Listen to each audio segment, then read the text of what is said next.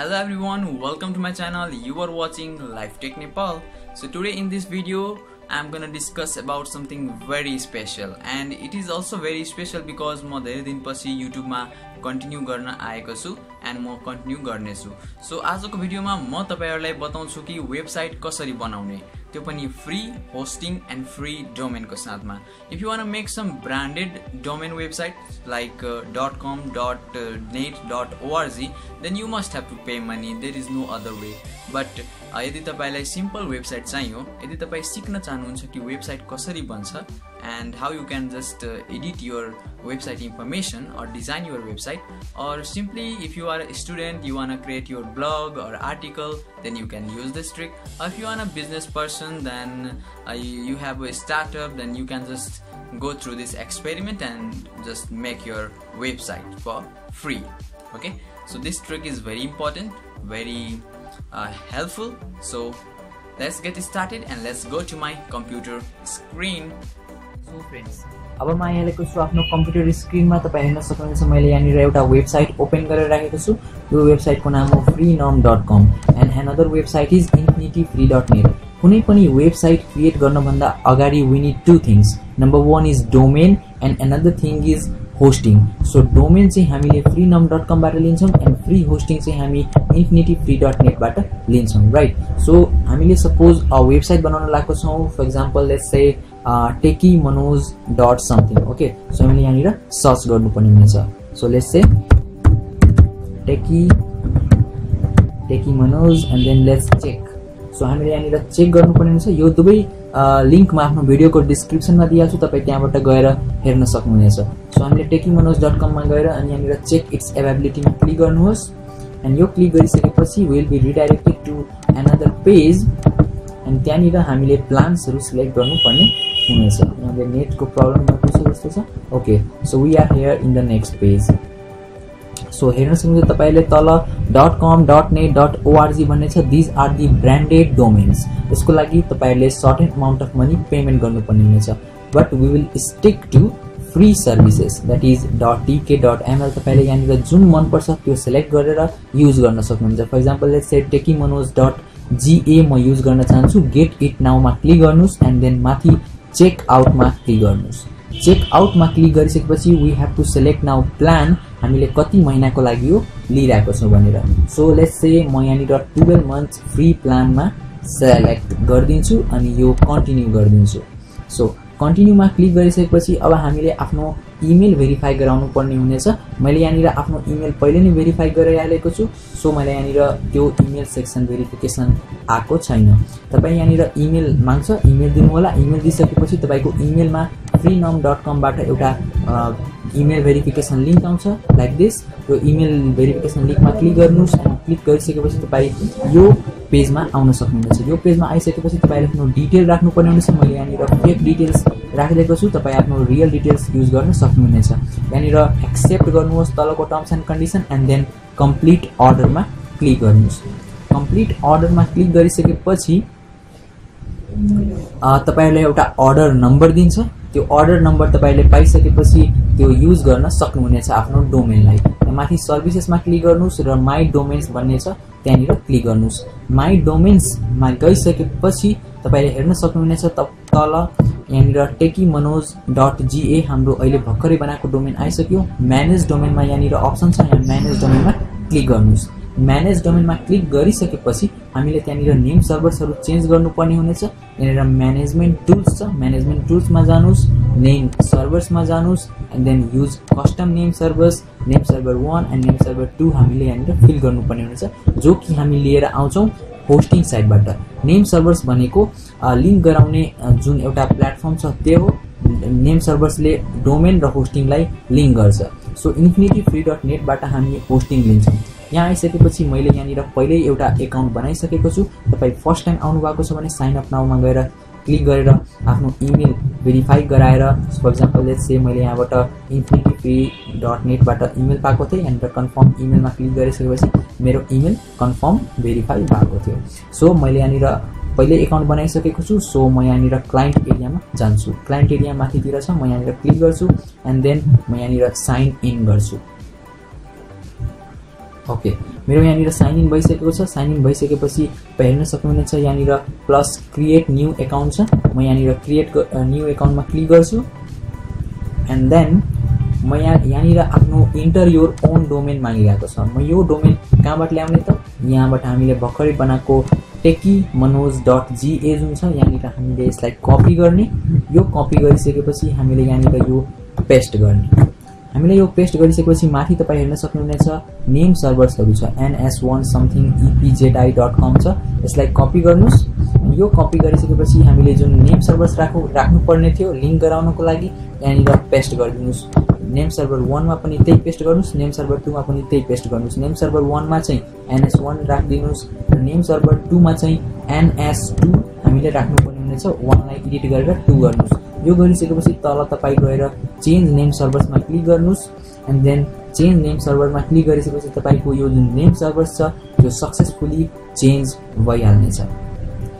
Okay, so you can see here change successfully save हाम्रो भइसकेको छ।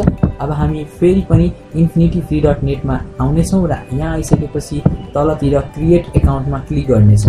क्रिएट एकाउन्टमा क्लिक गरिसकेपछि हामीलाई यहाँनिर 2 देखि 3 मिनेट सम्मको टाइम लाग्न सक्छ हाम्रो यो भेरिफाई हुन, बट हाम्रो यहाँनिर एकदमै छिटो भइसकेको छ।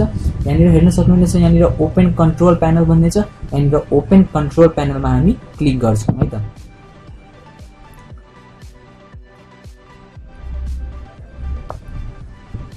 ओके, सो यहाँनिर तल गएर तपाईं यहाँ आई एप्रुभ मा क्लिक गर्नुस्। आई एप्रुभ मा क्लिक गरिसकेपछि हाम्रो जुन कन्ट्रोल प्यानल छ त्यो चाहिँ यहाँनिर लोड हुन्छ है त। ओके, सो हाम्रो कन्ट्रोल प्यानल लोड भइसकेको छ। हामी तल जान्छौं र यहाँनिर तपाईं हेर्न सक्नुहुनेछ एप्स इन्स्टलर स्पपोर्ट.l एप्स इन्स्टलर भन्ने छ। यहाँ तपाईहरुले क्लिक गर्नुस्। यो पेजमा आउनुहुनेछ। यो पेजमा आइसकेपछि तपाईं हेर्न सक्नुहुनेछ तपाईले मोजेन्टो, जुम्ला, PHP जहाँबाट पनि आफ्नो वेबसाइट डिजाइन गर्न सक्नुहुनेछ। फर एक्जाम्पल लेट्स से म यहाँनिर वर्डप्रेस जुन छ यो इन्स्टल गर्छु बिकज वर्डप्रेसमा चाहिँ हामीले डिजाइनहरु क्रिएट गर्न यो म्यानेज गर्न एकदमै इजी पर्छ म्यानुअली। सो म यहाँनिर क्लिक गर्छु। यो क्लिक गरिसकेपछि हामीले हेर्न सक्नुहुनेछ हाम्रो यो डोमेन techiemanoj.ga आइसकेको छ।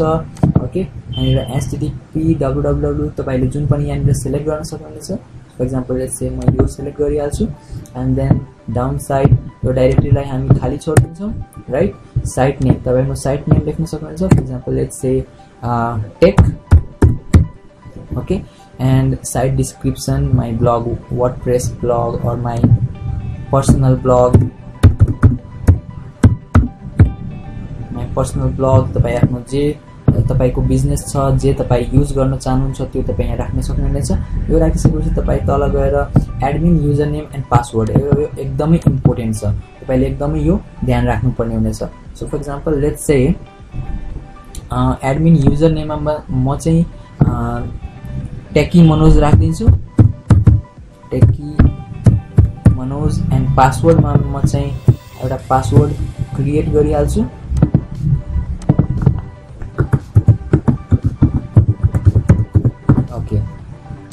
So admin user name and password भइसक्यो र हाम्रो एडमिन इमेल यो पनि एकदमै इम्पोर्टेन्ट छ। हामीले एडमिन इमेल पनि राख्नु पर्ने हुनेछ। जुन एकाउन्टले तपाई इमेलले आफ्नो यो एकाउन्ट बनाउनु भइरहेछ, वेबसाइट बनाउनु भइरहेछ त्यही इमेल यहाँ राख्नु होला।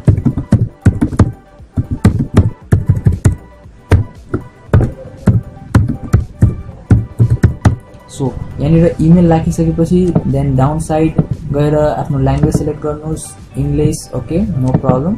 And then down side again. Okay, तपाईं यहाँनिर सेलेक्ट थीम छ। तपाईं यहाँबाट जुन पनि सेलेक्ट गर्न सक्नुहुनेछ थीम। अदरवाइज तपाईं डाइरेक्ट वर्डप्रेसमा गएर पनि नयाँ थीम सिलेक्ट गर्न सक्नुहुनेछ। फर एक्जाम्पल लेट्स से म चाहिँ अहिलेको लागि यो थीम सिलेक्ट गर्छु एन्ड देन यो सिलेक्ट गरिसकेपछि हामी यहाँनिर तल इन्स्टलको अप्सन तपाई हेर्न सक्नुहुनेछ। हामी यो इन्स्टलको अप्सनमा क्लिक गर्छौं। इन्स्टलको अप्सनमा क्लिक गरेपछि हामीले केही यहाँनिर टाइम लाग्छ यो वर्डप्रेस हाम्रो डोमेनमा इन्स्टल हुनको लागि। So let's leave for some time. Okay, so एकदमै छिटो हाम्रो यहाँनिर इन्स्टल भइसकेको छ। तपाईले आफ्नो जुन यो इमेल यो अहिले भर्खरै लिंक पाउनु भएको छ यो हेर्नुस्। ओके, सो यो जुन लिंक छ यो एकदमै इम्पोर्टेन्ट लिंक हो। तपाई यो लिंकले यो आफ्नो एडमिन प्यानलमा गएर आफ्नो वेबसाइटलाई एडिट गर्न सक्नुहुनेछ। सो यो तपाईले कतै राम्रोसँग सेभ गरेर राख्नु होला है त। सो म यो जुन एडमिनिस्ट्रेटर URL जुन एडमिन को URL छ यहाँनिर क्लिक गर्छु।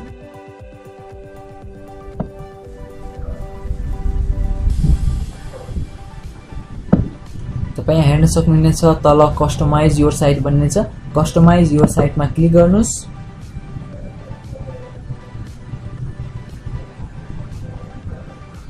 कस्टमाइज योर साइटमा क्लिक गरिसकेपछि तपाईको वेबसाइट डिजाइनिङ जुन प्लेटफर्म छ त्यो तपाईले हेर्न सक्नुहुनेछ। Okay, so we are in our website.